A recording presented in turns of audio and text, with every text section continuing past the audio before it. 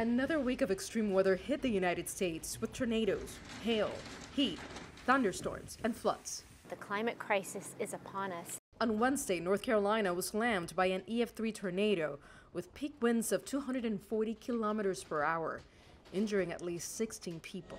That same tornado heavily damaged a large Pfizer pharmaceutical plant in the state, a facility responsible for manufacturing a quarter of the company's injectable medications used in U.S. hospitals. Flash flooding swamped areas of Kentucky and Tennessee. This as unrelenting heat scorched wide swaths of North America and the Caribbean. In the U.S., more than 100 million people have been under heat advisories.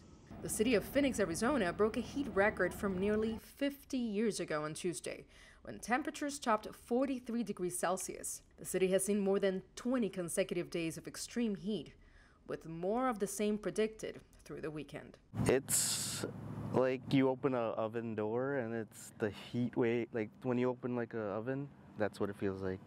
Exactly what it feels like. So if you're like in a hotel and you walk outside, it's the same feeling.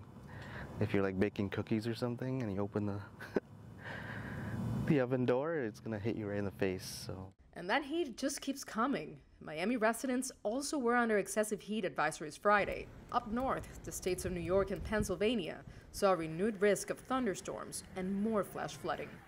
Even the dust blown across the Atlantic from Africa-Sahara's desert is having an impact on the weather here in Miami. The dust tends to trap the hot air near the ground, increasing already high temperatures. And according to NASA, this year is shaping to be the hottest year on record, and next year could be worse. Nitza Soledad Perez, CGTN, Miami.